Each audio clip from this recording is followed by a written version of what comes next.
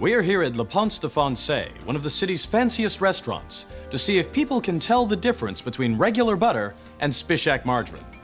Let's find out. Good evening. How's your meal? It's delicious, thank you. Sweetie, what's wrong? How's the fresh-baked bread and butter? Oh, it's great. Gary, are you choking? Say something! What if I told you that we switched the butter for Spishak margarine? You what?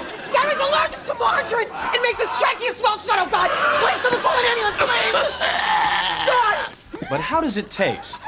The smooth, buttery taste of Spishak margarine really threw you, didn't it? Come on, try and relax, Gary. Gary, try and relax, baby!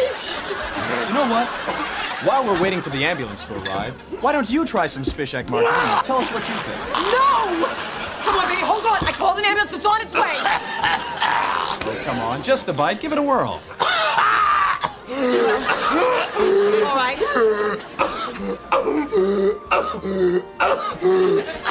Wow. You know, this is really good. You know, I happen to be able to have margarine because of, you know, Gary here, but I'd have to sit it. That's pretty good. Oh, God, it's not your hair.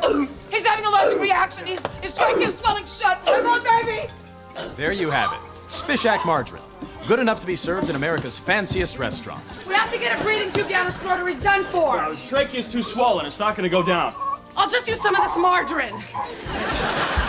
When it's real buttery taste you want, Spishak has that and a whole lot more. For less. Spishak margarine, the butter of margarine.